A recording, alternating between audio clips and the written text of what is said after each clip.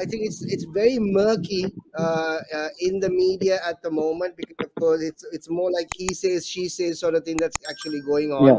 So we want to basically get it from the Aragalia itself. What's the story? What really happened at the Prime Minister's residence? Were people basically told to gather at Prime Minister's residence? Because we had tweets running around on that day requesting Yeah. the people to gather. Did that rile people up at that point for obvious be there? And then unfortunate situation, the Prime Minister's residence was set ablaze, which clearly is not the way to go about these things. But what really happened, and what transpired on that night?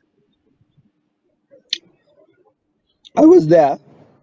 I was right outside just before people sort of broke in there. And there were quite a lot of people behind, and yes, there were messages going around. People were putting up stories on Instagram. People were putting up posts on Facebook saying people gather at Lotus Road. People, they need support. Police are just brutal, and the videos started circulating about the News First journalist, the photographer, who was getting beaten up by so many cops. And people just got riled up, and everyone around that area just started flooding in there. But this is where things sort of get a bit murky. The people, they just gave the same energy that they gave here at GGG. But once they broke in, like as they started breaking into the house, you can already like sort of feel that something's off, the energy. And we stopped at the gate, we turned back and we came out. But like it was like less than a minute, and the house was already on fire. And then we start seeing videos of the cops helping people out of that wall, jump that wall from the house, and we things don't add up. Things just don't add up. The rate at which that house, because that's a massive compound. It's not a small house. That's a huge compound. You can't just set fire to a concrete compound like that, unless, I don't know. In my opinion, there's something that